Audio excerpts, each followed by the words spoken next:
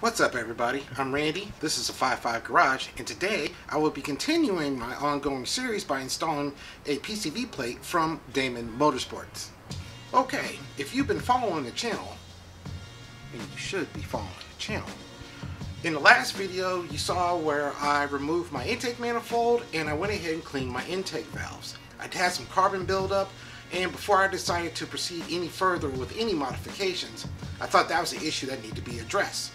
Well, one of the reasons why you get the carbon buildup is because the stock PCV valve, while it handles and does its job effectively under stock boost applications, once you start increasing the boost, the PCV valve can't hold the pressure and starts to get some blow-by. And that blow-by contains oil vapors, which then get introduced into your intake manifold and proceed to clog up on your valves. Today I will be installing this PCV plate from Damond Motorsports. Now it has the factory PCV mounting hole as well as two extra ports, which will allow you to connect an oil catch can, which is something I'll be adding in later videos.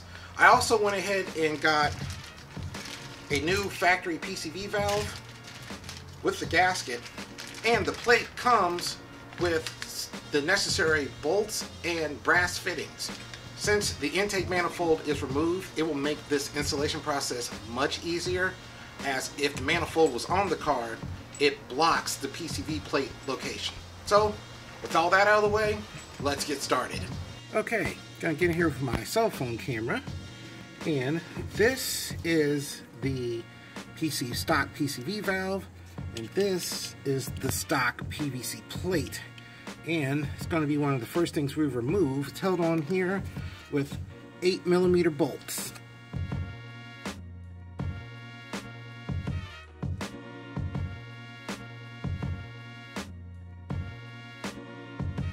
Here is the stock PVC plate. Like I said, it's got the one outlet for the factory PCV valve compared to the plate from Damond Motorsports.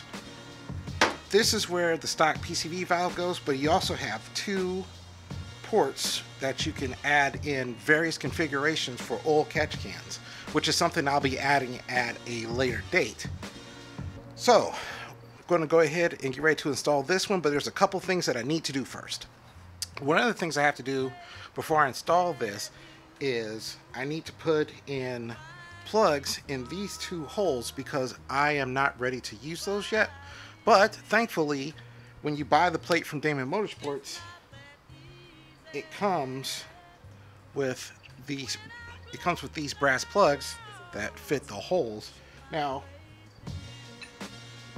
I'm going to use some Permatex high temperature thread sealant, and this one is rated for use with connections that see oil. And for those of you who are wondering, the part number is 59235.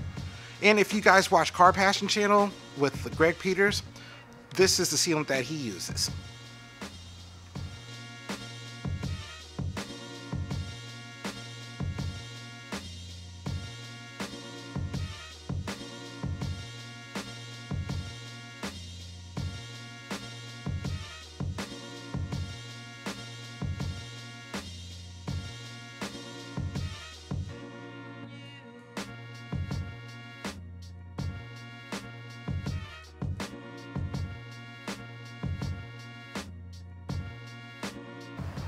Okay, there we go.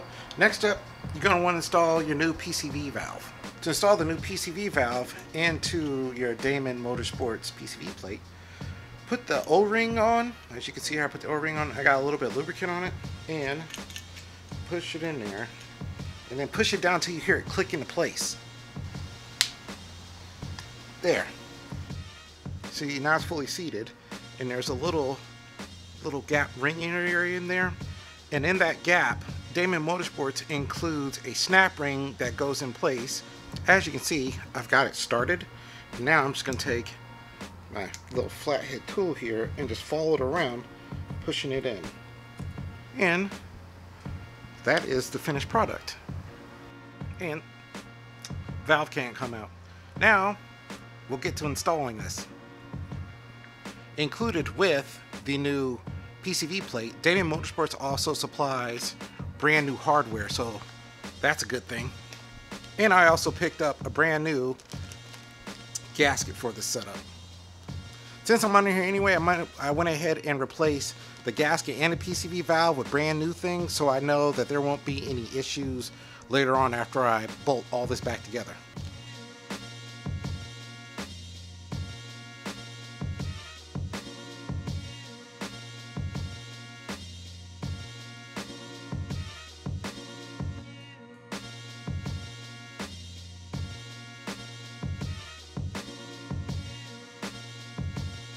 I have my new gasket in place, and I can attest to the quality of this Damond Motorsports PCV plate. This is really well engineered. I had no issue getting not only the factory PCV valve to fit flawlessly, but as well the gasket fits perfectly. So if anyone was interested in buying one of these and was worrying about the quality, I'm giving it a big thumbs up. I mean, this is a really quality piece right here. So we got new bolts. I'm gonna go ahead and install this back on my motor.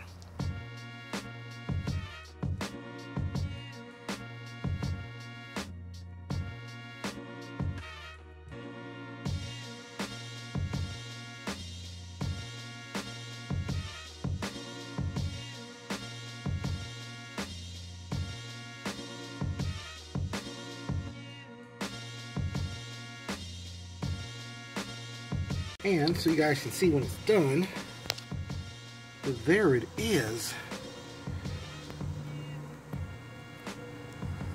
There we go, better shot, much better shot.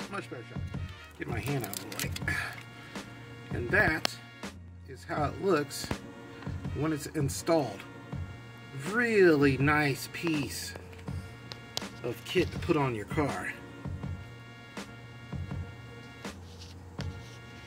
And we're all ready for the next mod I'm going to do to this car. Alright, now that I got the PVC plate installed, I'm ready to move on to the next mod, which will be installing an oil catch can. And you can catch that one as the next video in this series. Basically, that's how you install it. I hope you all liked the video. If you did, go ahead and leave me one of these.